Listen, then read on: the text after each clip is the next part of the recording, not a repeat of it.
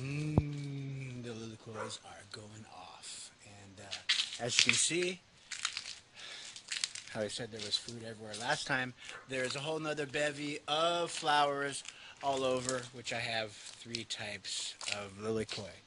And over here, I have the baby jewels, which are going off.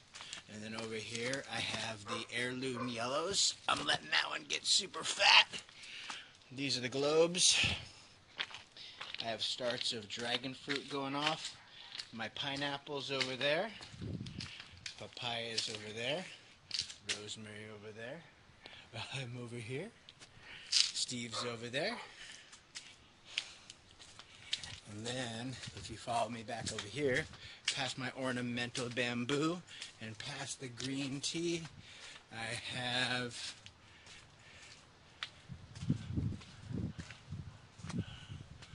the strawberry papayas, which are getting ready to go off. So, just got done planting this weekend stick oregano over here. That is a stephanotis.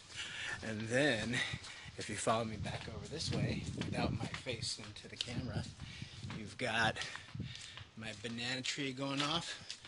The night blooming jasmine is going off. It took me about 6 months to cultivate this, and now the backyard is full of jasmine, which I'm really stoked about. Doesn't smell until night. I cut a piece off and put it in my room, and for the 3rd night in a row, it fills it up from a small little handful. But I'm kind of hoping for my banana tree to go off, my aloe vera back over here, and bam, through the gate. This is a tangerine tree, which it's getting ready to fruit. Noni up over there.